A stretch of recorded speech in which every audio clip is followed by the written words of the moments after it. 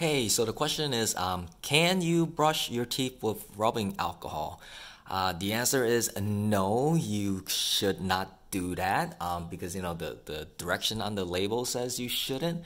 And the other thing is that it is also very impractical to do so, and we'll kind of demonstrate why. But the first thing is, you should look at the instructions on the label sometimes. And if you look at this alcohol right here, this rubbing alcohol from Walgreens, right, scroll down here to warnings, right, it explicitly says for external use only. If taken internally, serious gastric disturbances will result.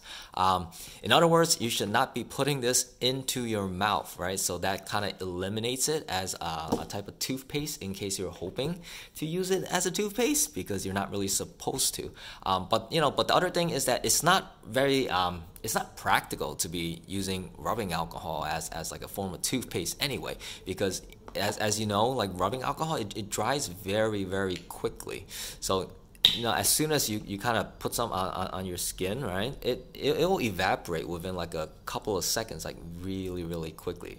So we have some rubbing alcohol there. So if you were brushing with this, it would just literally start evaporating within like seconds.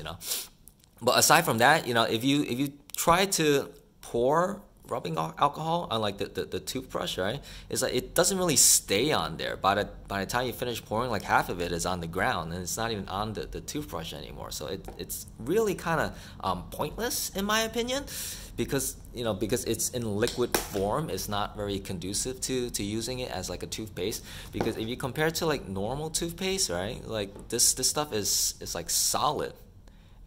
It's like you put it on the toothbrush and you could turn it upside down. It doesn't droop down. It stays on the toothbrush, so you could brush with it, and it just makes it a lot easier.